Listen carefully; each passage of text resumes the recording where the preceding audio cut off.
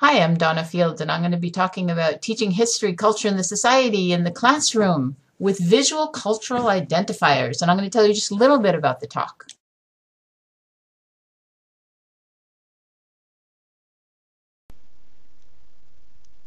More and more we have this responsibility to teach it consciously about the history and the cultures of different societies in the classroom.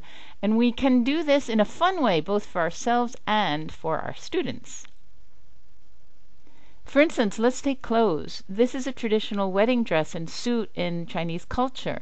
And they're almost always red. Why red? Well, red is a favorite in Chinese culture because it keeps evil spirits away, they say, and it brings good luck.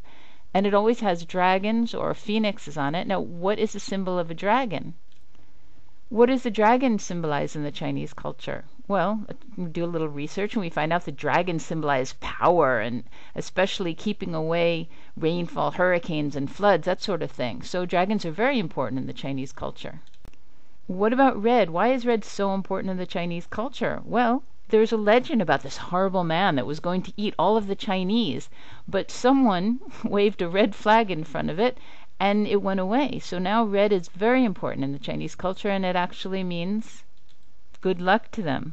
It's actually forbidden at funerals because it's a color of happiness, but it's celebrated everywhere else.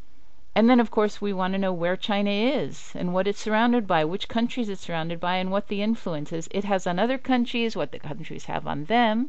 So just starting with the clothes, we find out an enormous amount of information. Okay, what if we talk about food? Fondue. Let's start with fondue. Well, where is fondue from? Well, fondue is from Switzerland.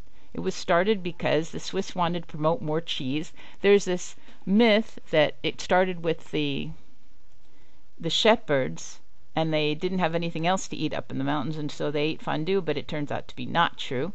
But what does Switzerland have to do with the rest of the world? Well, Switzerland is part of Europe. But does that mean that Switzerland is part of the European Union?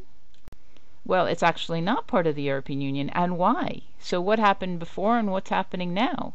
Lots of information just from fondue, food.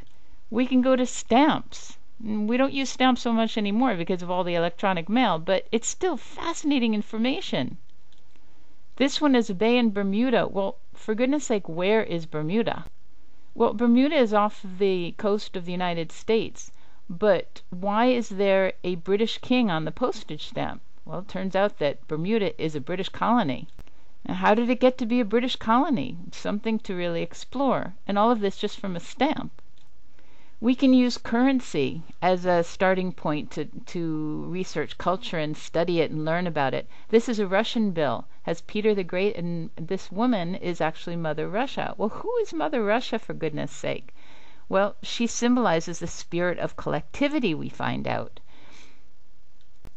And who was Peter the Great? What influence did he have on Russia? How long did he rule? What was life in Russia like before and after? Why is this city called St. Petersburg? Was this a good thing? Was this a negative thing? What did Peter the Great have to do with this?